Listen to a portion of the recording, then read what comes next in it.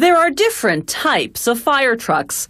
Pumpers hook up to fire hydrants, boost the pressure, then shoot the water out through hoses. Ladder trucks elevate firefighters on either a ladder or a platform. Rescue trucks have tools to cut through metal and clear obstructions.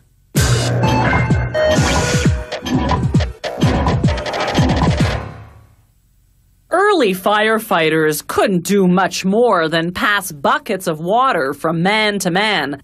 The 1720s saw the arrival of wagons carrying water tanks and hand pumps. Those newfangled pumps could spew out an impressive 60 gallons of water per minute, about what you get from 2 garden hoses. The first horse-drawn fire trucks with steam-powered pumps went into service in 1852. Gas-powered trucks replaced them in the early 1900s.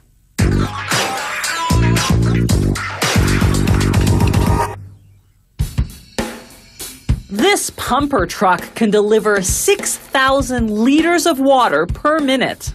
Mechanical engineers usually custom design fire trucks to suit the particular needs of the fire department placing the order. The truck's body is made entirely from 4-millimeter thick sheets of marine-grade aluminum. Following the technical drawings, workers cut the aluminum panels to the sizes required, notching certain corners at a 90-degree angle. Workers weld the pieces together to form what's known as the crew cab. The crew cab not only carries the firefighters, it also houses the control panel for the water system.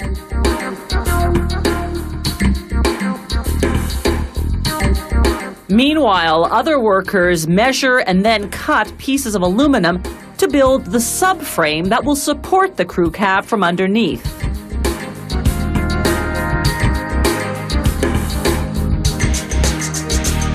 They weld the parts together.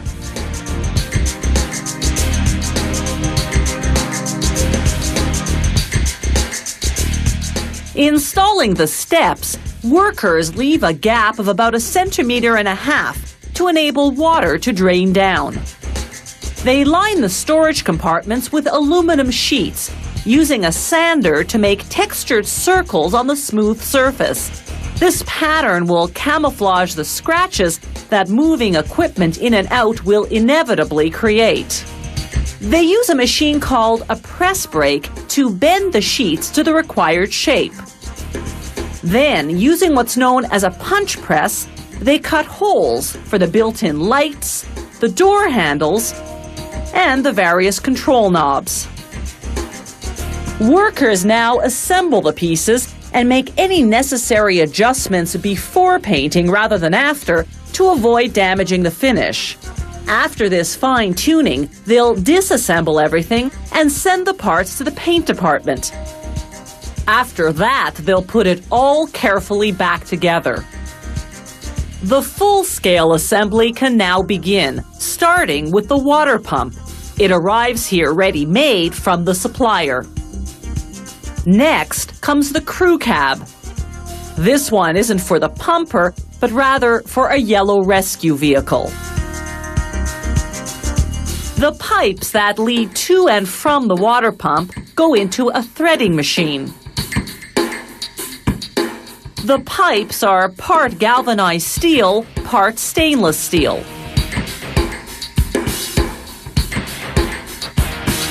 Once they're threaded, they're ready to be screwed into the pump's water outlets.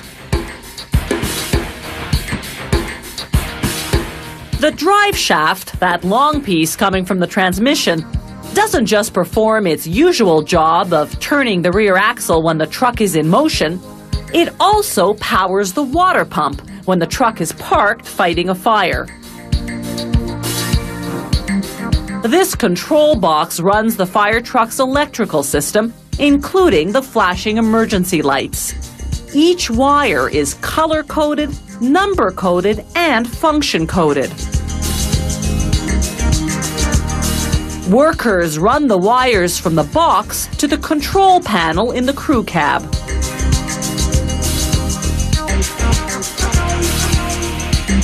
Then they hook up the odometer, speedometer, and other dashboard indicators.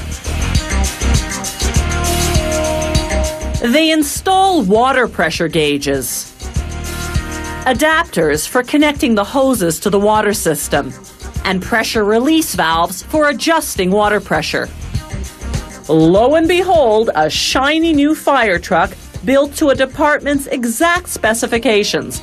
Only there's one thing the client didn't have to specify, that it be painted fire engine red.